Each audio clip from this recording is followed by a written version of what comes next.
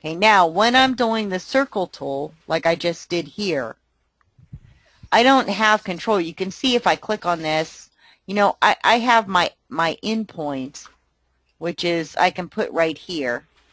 But you can see how that jumps. I don't have a lot of control over where things start and stop with this. It's almost automated. See? See how those points are moving around?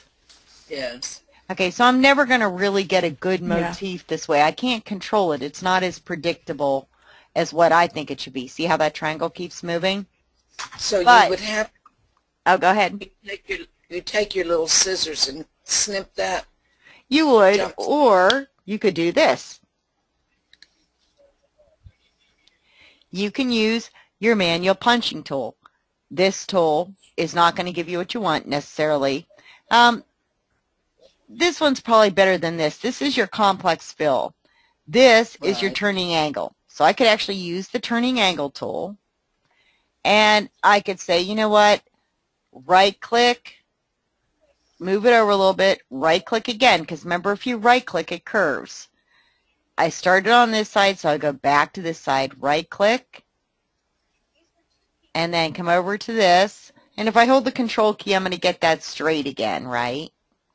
It'll kind of snap to. Right click, and then come down here, and because I'm right clicking, once I start placing these points, see what's happening? Mm-hmm. And there's my circle. Let me select it, shrink it down to size,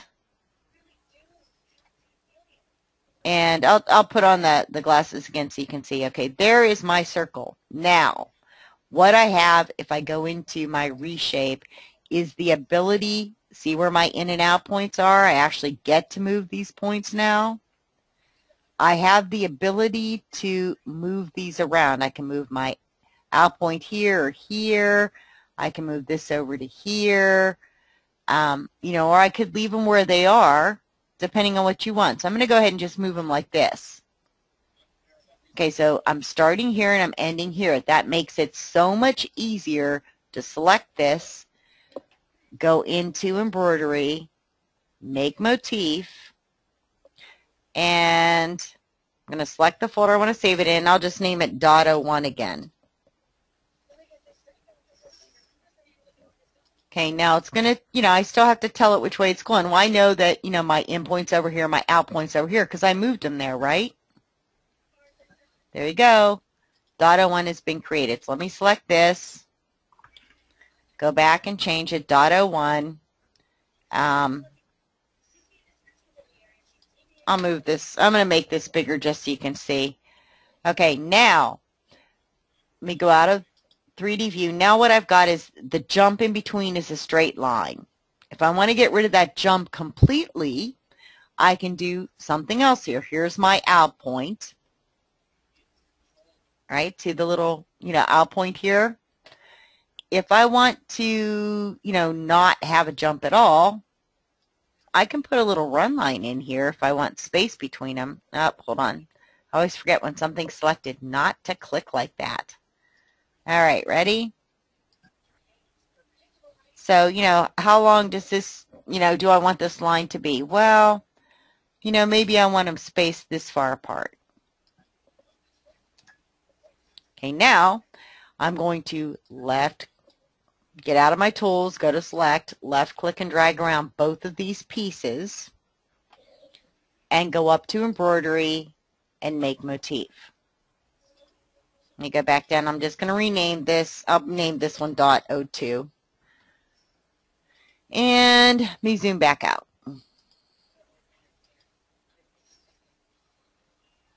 We'll make a new line.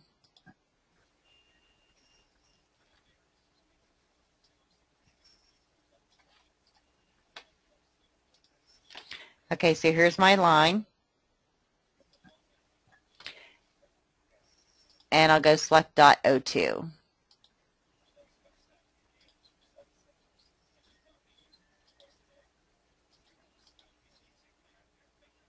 I did save that, didn't I? No, you know what I didn't? I forgot to tell it the direction. Don't do what I just did, ladies. Hold on. Let me go back. I forgot to tell it directions. All right, make motif.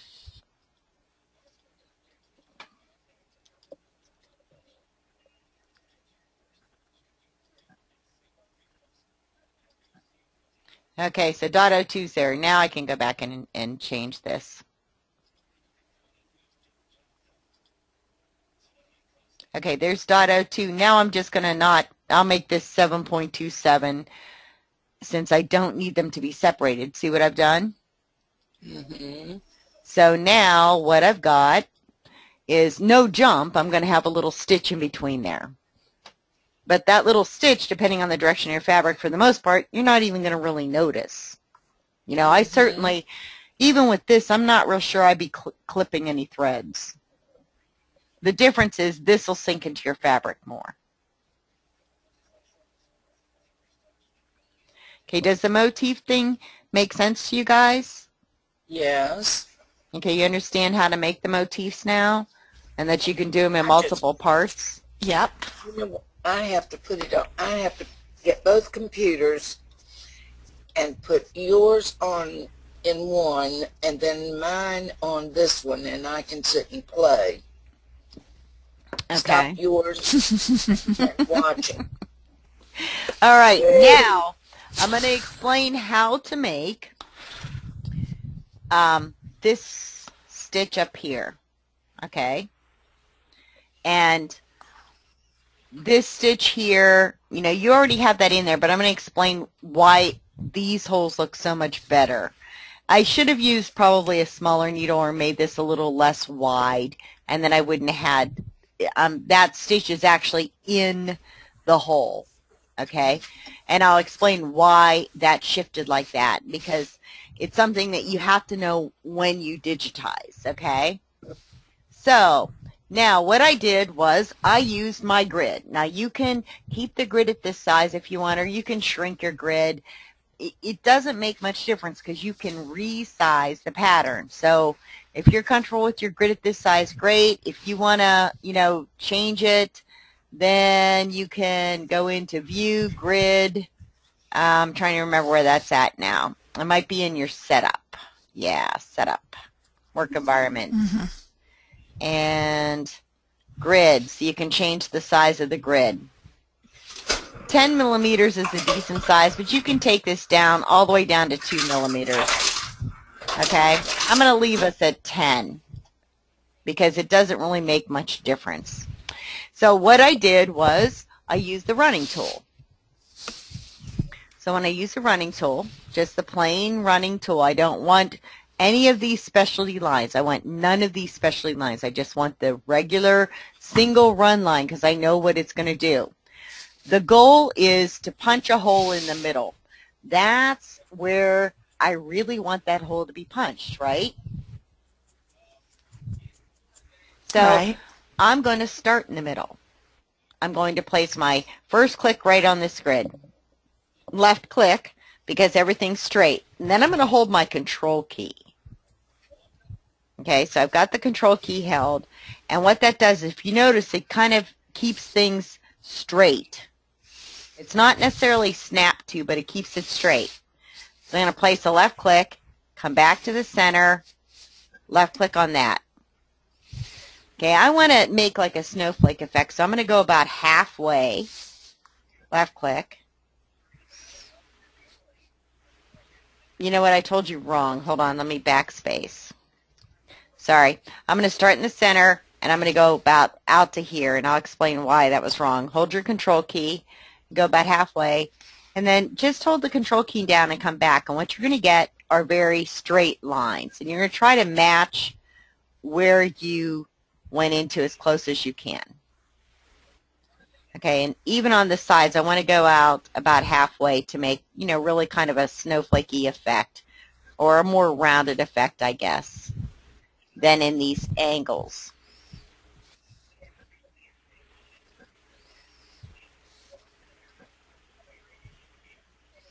Okay, now I could leave that there, or I could come back and go forward, but that's going to make a very big hole here. Okay, so I hit enter. Mm-hmm. I could do this two ways. I could not start in the center, but I really kind of want that pull. And this line's not going to be nearly as important as this line at starting that pull. But you can see I'm pretty dead centered here, right? on, that Right. where I hit all those stitches. And that's because I held the control key. But I'm going to zoom in and show you that I'm not nearly as perfectly centered as you think on this. See?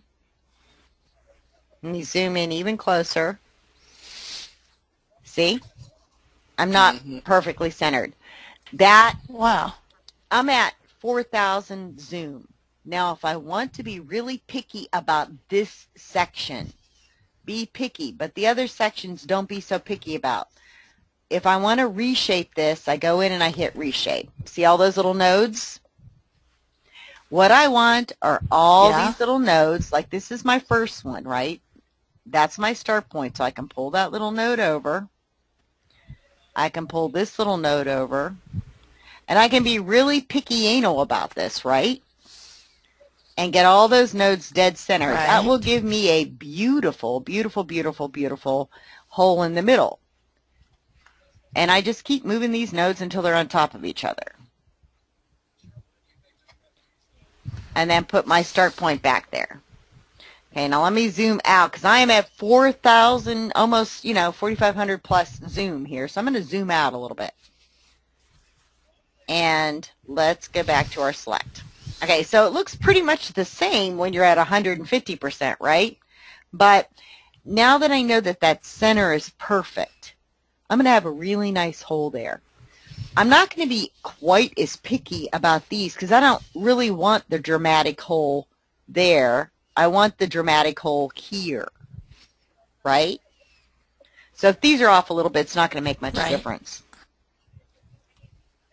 Okay, now, this motif is quite large, so I'm going to have it selected. I'm going to go into my settings. And what I'm going to do, this is a single run line, correct? I'm going to make this like 10, Right. which is very, very long.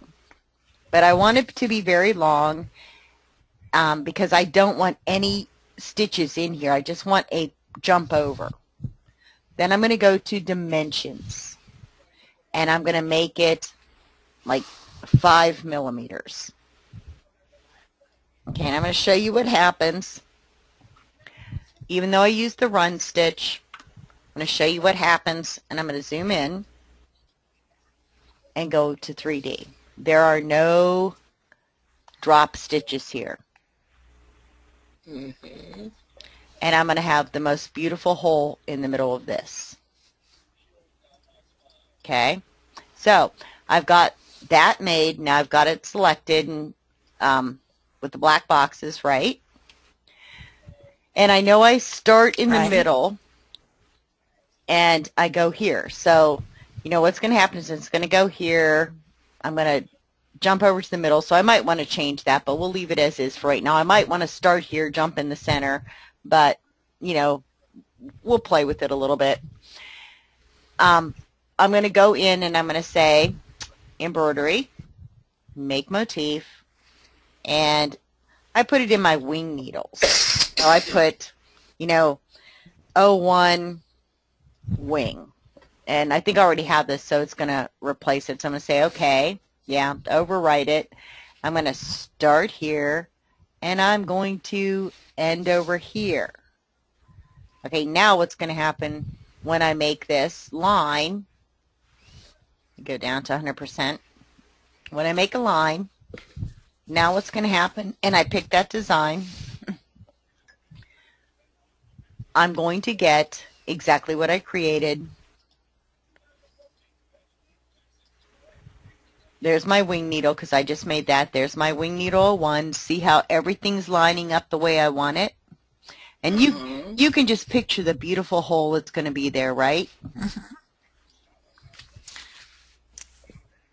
And you know what, my program, I don't know if my program's doing this because I'm on the webinar or what, but, there's my wing needle. Okay, there we go. Let me go out of this, and there we go. There's my design. So, and I can stretch this. Like, if I don't think that looks quite how I want, I can stretch this thing around, right? Like, maybe you want something like this.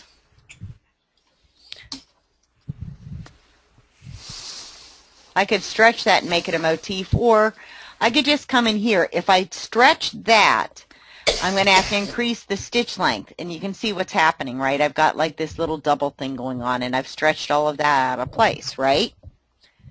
Or you could go and you can just stretch out your motif line. And, you know, it may cause the same problem. It may not. You know, maybe you want, oh, I guess you can't really stretch it out on this one. I like it just like it is. Yeah, it's really pretty like it is. So you're going to have to, if you want to stretch it out like this, you're going to have to edit it or make it like that. So, all right, so there is my nice little wing needle, you know, little daisy thing going on. Okay, now this is where things get really interesting with the motifs. Well, I guess, you know what, before I go on, let me double check with Shirley. Do you have any questions, Shirley?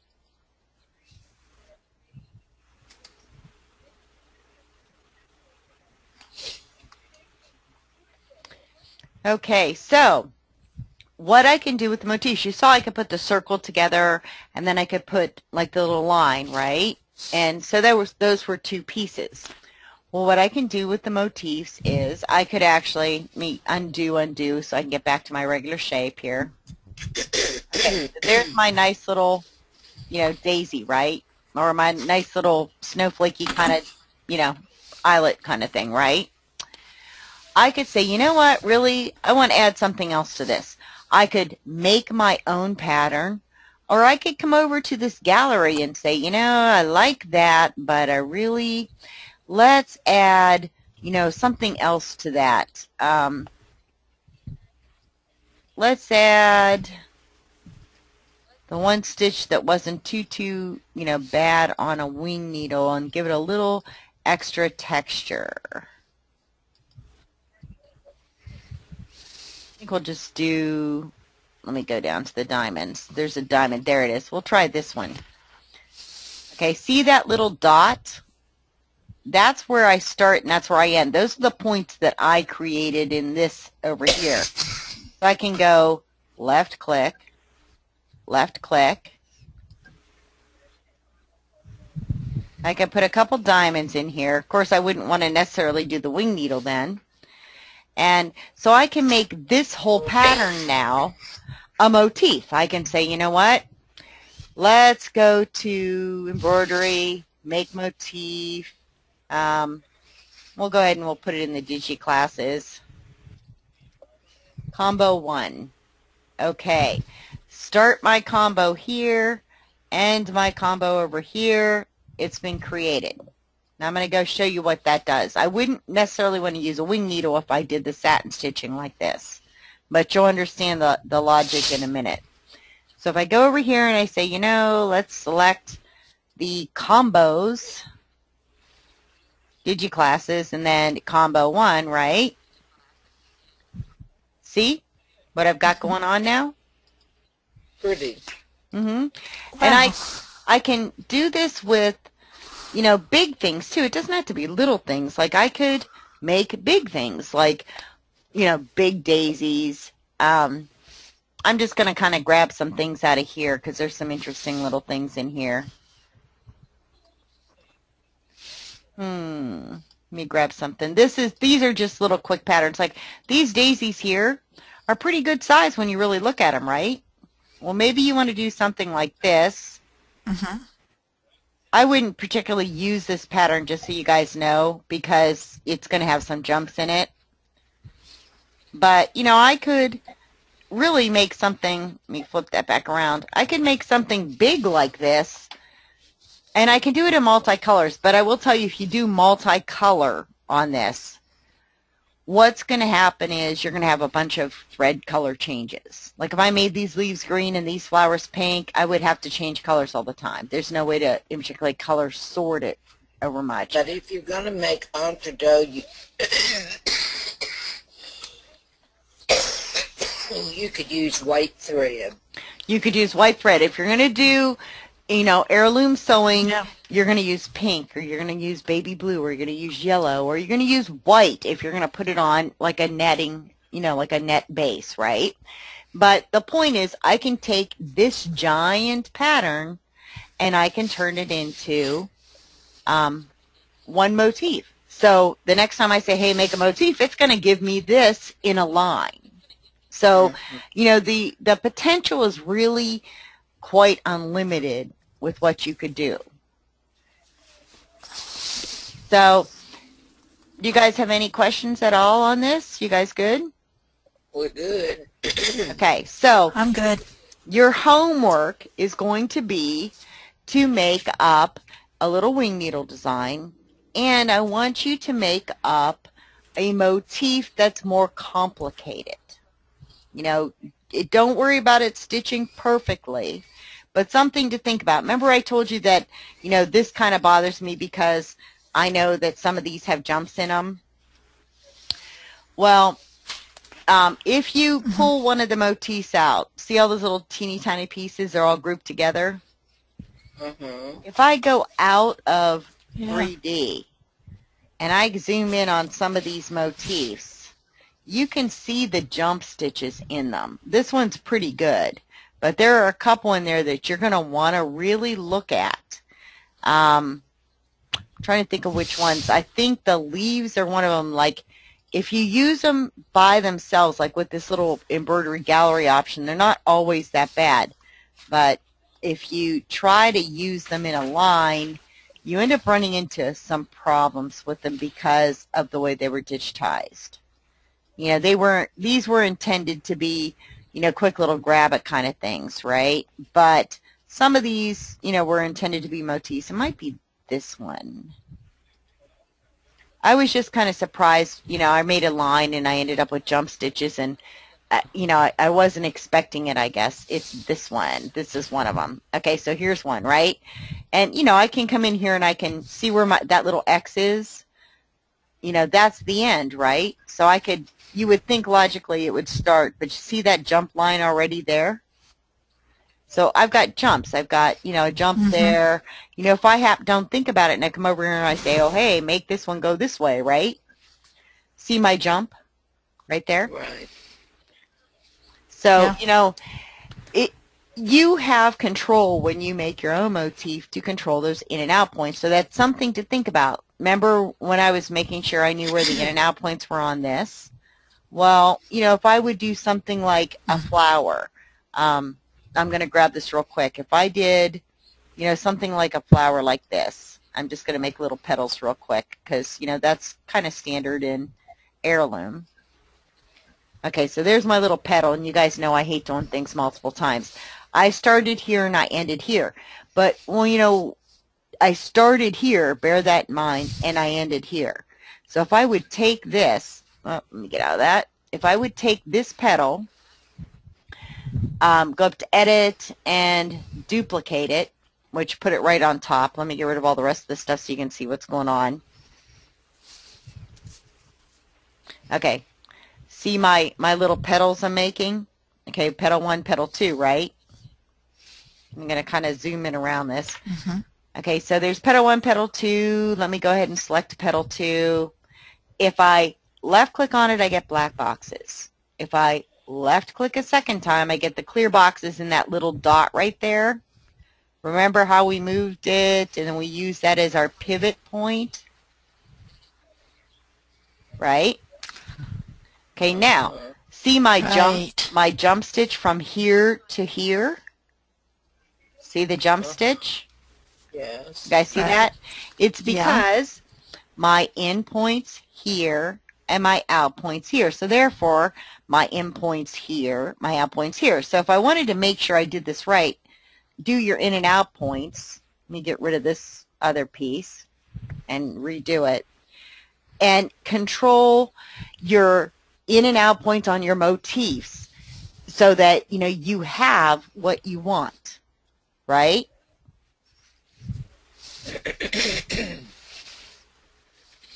This way, you know exactly where things are going to go. I know that that's all coming to the center, right? And, you know, I could let me duplicate these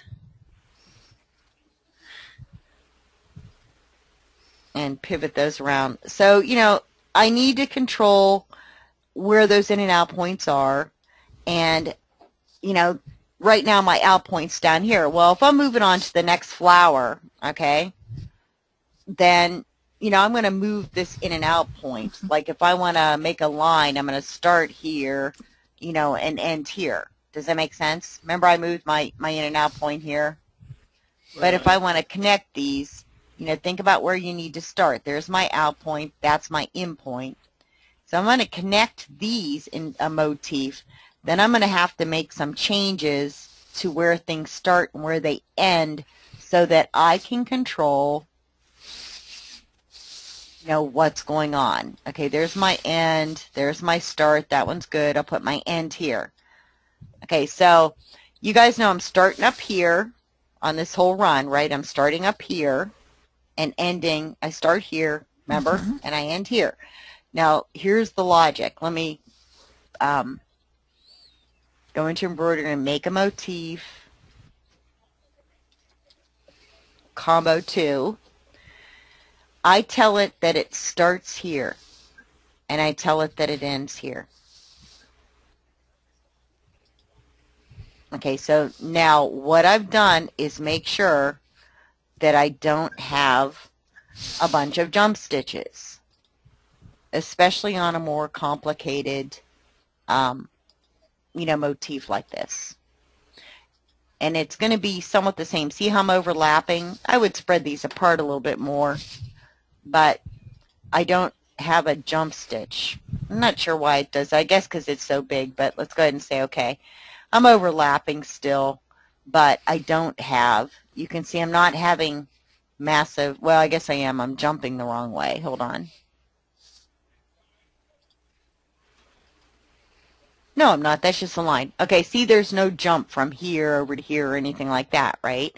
I am running into each other without a jump. Let me spread these apart. Okay, see where my jump goes from here to here when I spread those apart? So they're just running into each other. I'm eliminating a whole lot of work for myself. So make sure you know where your design starts and where it ends. Yeah. So does that make sense to you guys? And you can see, I mean, look how simple that was to make. Really, when you come down to brass tacks, that's pretty much, you know, like a little heirloom design, right? Well, would you hurry up and get loose and let us have the video so we can get started? Well, no, I got to show you some more stuff. Oh, all right. It's 10 minutes to 10. I know, but we got started a little bit late. But, okay, so, you know, you can see how simple that was to make an heirloom design, right? Now, this is at standard density. Heirloom fabric, if you're going to do this on cotton, you're not going to have any problems. But heirloom fabric is very thin. Batiste is very thin. So what you're going to want to remember to do when you make your motif, you're going to want to remember to check your settings. You know, I don't necessarily, you know what, let me get out of that and go back. Okay, this is my motif. When I make it, I want to double check some things. I don't need 8 bazillion pounds of underlay if it's going to be small. That stitch length of 2 is very short. So bump it up to 2.5. Edge run, if you're going to do satin, is probably a good idea because it gives the satin stitching something to kind of wrap around, to wrap over. But the key is how much density do you want? So you can see the percentage here, right? Don't panic if you go all the way down to like, you know, 70%. See the difference? Let me zoom in so you can see a little bit better. See the difference in the density? Don't think that that is not dense enough. Do a test stitch. Even if you just stitch out this little teeny tiny motif, do a test stitch. Okay, and figure out what density you need because you don't want, you know, the worst thing that would happen is you make this beautiful motif, you slap it on your fabric, and it eats it.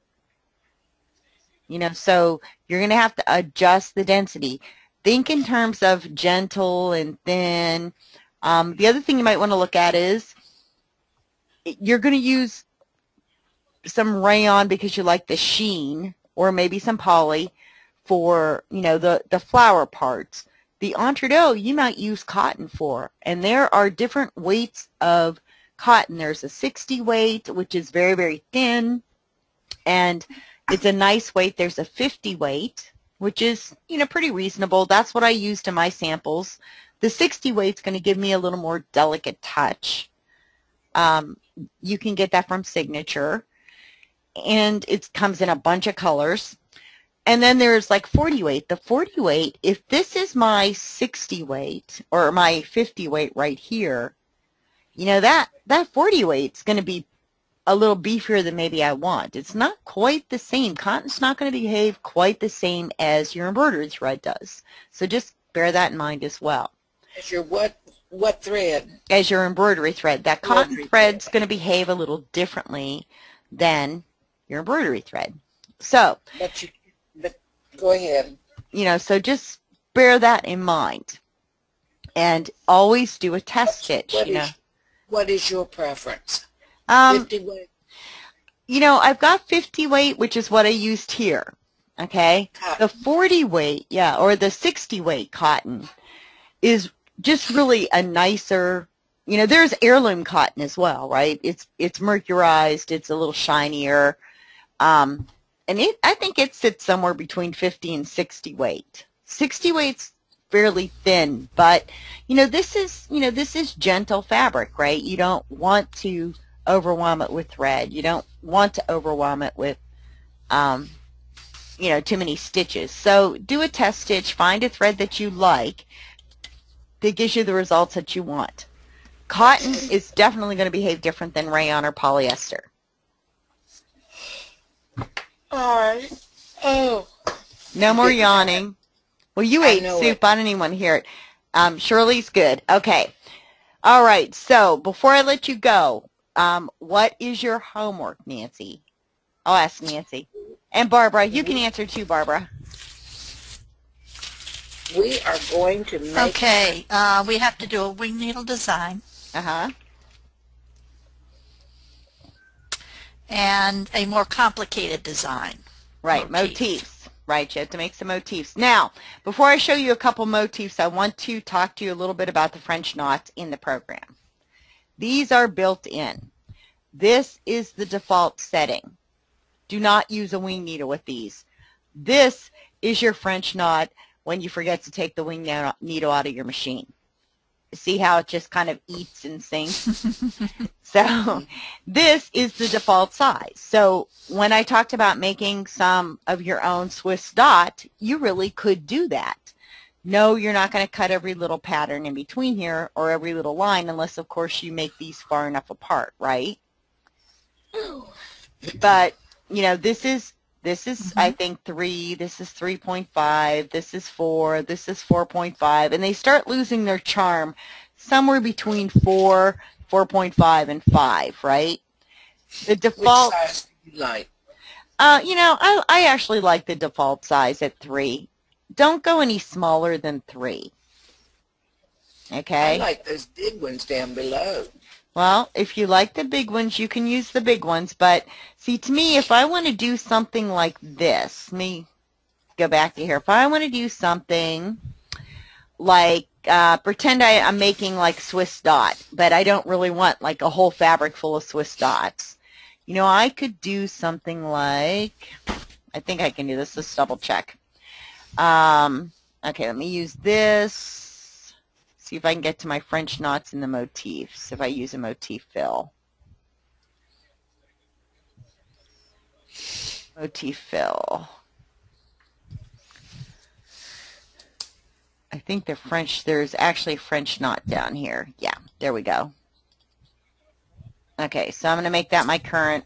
Okay, that's a little bit open. It's at 6. So if I put this at 3, you know, 3. And I'm going to space these. I'll space these pretty far apart. You can also play with your layouts too. See how I've got these little blue things and I can move them around. So I can play with my layouts and stagger these dots so they don't look quite so uniform. Okay, so there's my dots. If I want to do something like this, now we're starting to echo. Wow, I am having a day.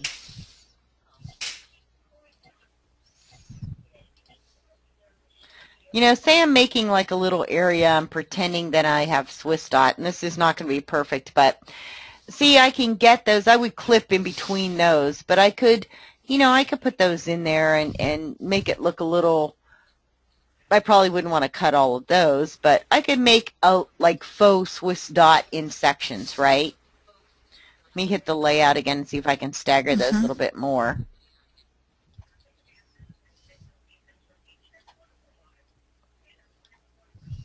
Okay, see if that's a little different. I could even make them further apart if I wanted to, but you know, that's going to be something that would be kind of fun to fill in a little area with, a little bit of texture, right? Sorry. Okay, I'll kind of rush you towards the end. Next week we're going to do entree, and we're going to look at doing those you know, broderie and glaze designs. But something to think about when, you know, the one fill, let me get back to my pictures here. The one fill I did that, okay, see this fill? When I'm doing like a heart shape, you know, I would want to fill with something if I want to do like a wing needle design. This is what I did with that because the diamond in there just didn't do what I wanted it to do. So I made my own diamond out of motif, and I used this again. It's going to be the same concept. I'm starting here, you know, making my diamond, going back, coming back, and somewhere in here I'm going to have a triple line. That's okay. Just hit those corners. You know to zoom in and double check the corners, right? Oops. You can backspace if you make a mistake too. So go in here and back. And I did that really fast, so I can tell you right now those points are lining up. Those points, all of them, you are going to want to line up because, see, I'm way off, but you want these points to line up so that you get a nice holy fill like this. And you can use that fill. I want to explain a fill just a little bit to you so you can kind of see how to adjust before I let you go. Okay, so if I'm doing a fill, let me kind of clean off some of these because I've already got that pattern saved. So if I'm doing a fill, here's my fill tool, and maybe I'm doing a heart. So let's see if I can freehand a heart here pretty good. Might be a funky looking heart, but yeah, it's going to be pretty funky looking. I should have put another point in there. Okay, this is my heart. Let me go in and I'm going to show you how to adjust those because you're going to have to play with these a little bit. And I'm going to go to a different gallery. I'm going to go to my wing needle, and it's just a little diamond. That's that little diamond shape I made, right?